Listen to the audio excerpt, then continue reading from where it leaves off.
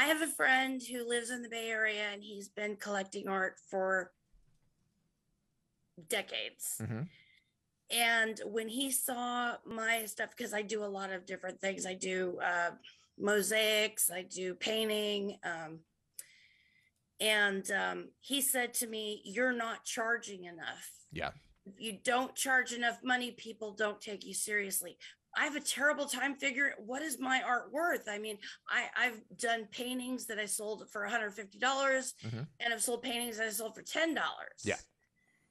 And I don't know how to drive my customers out of buying something because I'm overcharging, Mm-hmm. but I don't want to undercharge either, because people don't seem to recognize how much time goes into it, how much materials. Yeah. There's some things I do that take weeks. No, totally. I know where you're at.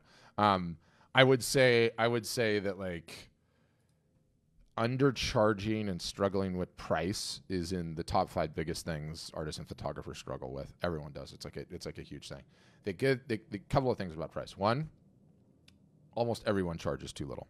That's just a truth. So raise your prices is the long and the short. Take a deep breath and raise your prices. If you can't do it, have a glass of wine, call a friend over, and tell them to raise your prices. There have been instances with customers at Art Storefronts where I let them know, and I'm like, look, I know this is really terrifying for you. This is really, really difficult for you. So I'm going to do it for you. And I will log into their website and I will raise all of their prices 20%. And it's totally fine, right? So that's number one. But number two, we fall into this fallacy thinking that price is a fixed number and you have to stick to it. You can raise your prices or lower your prices at any time for any reason. Doesn't matter, right? And it's always just a little game of too firm, too soft, just right, right? And so as you go through the business, if the work is moving, you raise your prices. And you just do it on a yearly basis. If things really, really cool off, well, then maybe you pushed it too far, right? But there's no one size fits all pricing model.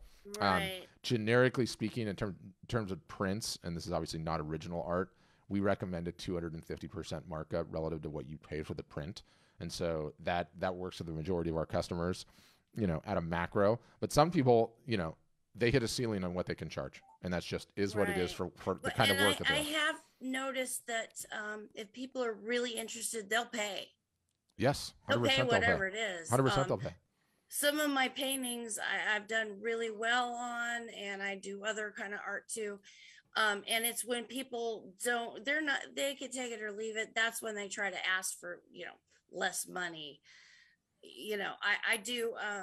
Negotiation is a perfectly wonderful and normal part of the art sales process. Right. And the dirty little secret is the higher the price per piece, the more negotiation that happens. And so when I say we do a 250% markup on prints, if somebody says like, hey, I really like that print, but I'm not giving you $1,500 for it, would you take $1,200? Well, if you've marked up 250%, then you have, tell you what, I'll give it to you for $1,300, but you have to take it today. Will you take it today? And then you shut up, and the deal gets over the line. So it's helpful to charge additional and then have that ability to be able to negotiate and come down, So how do you know what your baseline is? I mean, like I make, switch plate covers, people. Yeah, of course. Yeah, of course. I don't know what that's worth. I know what I probably pay for materials, but it doesn't count for time. I don't know what to charge I think my baseline is. I think early on, just to try to do some back of the math, you know what the switchblade cover costs you. I mean, the switchblade cover costs you $5. Let's just say it's probably even less than that, $5. And let's say you put 10 hours in. Okay, well, value your time at $20 an hour. There's $200 plus the $5. Charge $250 for a switchblade cover. See, I'm like, I don't feel like I can do that, but I can. Yeah, 100%. But you can try that and see what happens. My guess is $100 price point is probably a little bit better for a switchblade cover. That's probably palatable. $99 sounds familiar, but you know what? That means you have to audit yourself and not spend 55 hours on a single switchblade cover, right? Let's get those babies done in like 45 minutes if you can.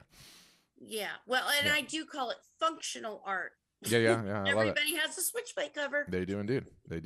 Or everyone has switches. Thank you. Yeah, thank you. Thank you.